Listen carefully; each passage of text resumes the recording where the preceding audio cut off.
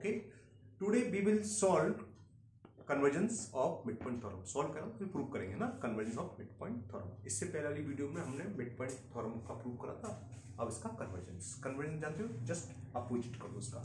Mid point theorem क्या थी?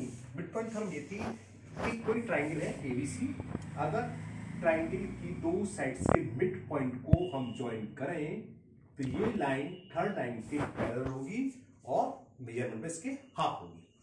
अब इसका कन्वर्जेंस क्या है ये बताते हैं। देखो मैंने लिख दिया, सब आप लोगों के पास बुक है ऑलरेडी लिखा हुआ है, लेकिन मैंने लिख दिया भी थ्योरम क्या है। The line drawn through the mid point of one sides. मतलब क्या है, हाथ क्या समझते चलो। कोई ट्राइंगल है, एक लाइन हमने एक साइड्स के मिड पॉइंट से ड्रॉन करी है ना, वो लिखा है drawn mid point of one sides of A triangle parallel to another sides. ये साइड से इसके पैरेलल ड्रॉ करी तो ये सामने अपोजिट साइड से मिलेगी, जिस पॉइंट से मिलेगी वो भी इसका मिड पॉइंट होगा।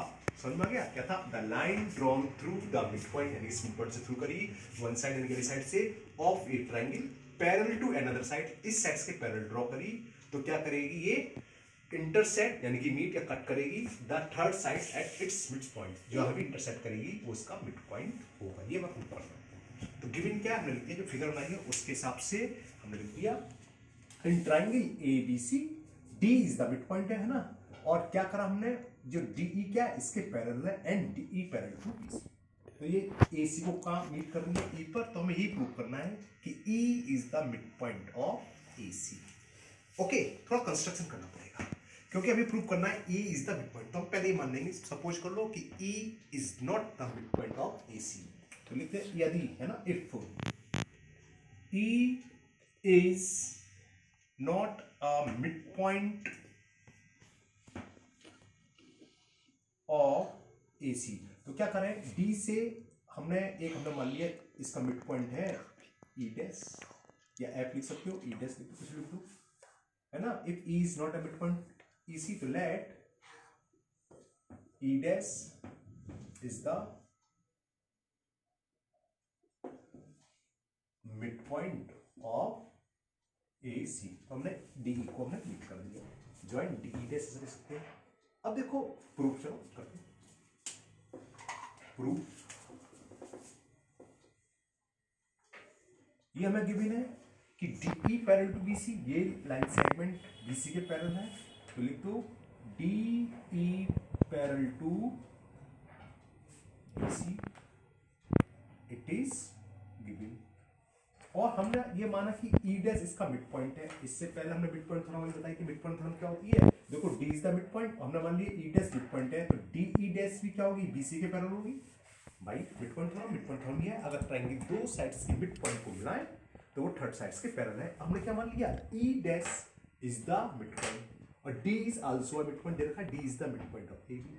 हमने ये मान लिया कि ई dash is the mid point of AC, तो हम मिड पॉइंट को मिड पॉइंट से मिला रहे हैं, तो डीई क्या होगा, थर्ड साइड कौन सी, बीसी, तो डीई डैश भी क्या होगी, बीसी के पैरेलल होगी। तो लिख दो यहाँ पर, सो DE dash parallel to BC कहां से आए, बाई मिड पॉइंट थ्योरम।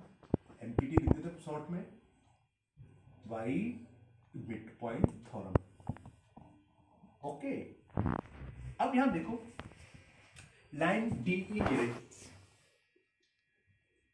और लाइन डीई डैश ये है ना, ये आपस में इंटरसेक्ट करिए, हमारे तो इंटरसेक्ट करिए डी पॉइंट पर, है ना। तो लिखो, तो टू इंटरसेक्टिंग लाइन कौन कौन सी, टू इंटरसेक्टिंग, ऐसे ही टू इंटरसेक्टिंग लाइंस कौन कौन सी, डीई एंड डीई डैश। समझ में आ गया ना। देखो डीई और डीई डैश डी पॉइंट पर इंटरसेक्ट करें ना,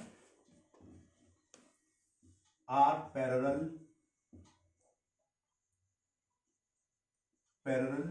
टू अनदर लाइन, या थर्ड लाइन कौन सी लाइन से, अनदर लाइन बीसी। क्या है मतलब समझाएंगे।